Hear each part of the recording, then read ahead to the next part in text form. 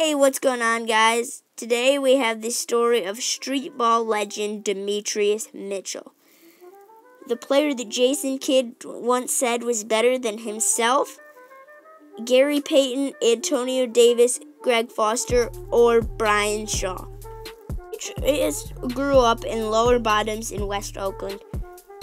According to childhood friends, he was almost unstoppable as a kid. Although 5'10", Demetrius was said to be able to jump over cars and do 360 dunks and had some of the most incredible handles at the levels of Iverson. His academic struggles kept him out of college, and eventually he did make it to Merritt College for a season and then Costa College. The highest college he ever reached was known as Cal State Hayward, but it was later said that he had never actually enrolled as a student.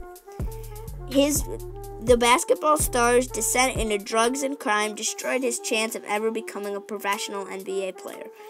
And in 1999, he was convicted of an armed robbery of a video store. He spent the next 5 years in prison. After getting out of prison, keeping in basketball shape by playing lots of prison ball, he made it to training camp with the Golden State Warriors, but was then cut. Most notably, he did a photo shoot for Dime magazine and signed a contract with Reebok. He also had a documentary about him called Hooked, talking about his street ball life, mostly filmed when he was in prison. Demetrius is now the coach and founder of Oakland Mountain Dew Extreme, a well-known AAU basketball team in California. That's all for today, guys. I hope you liked the 2 videos. This is the Ball Out TV, and we will see you guys in the next video. Goodbye.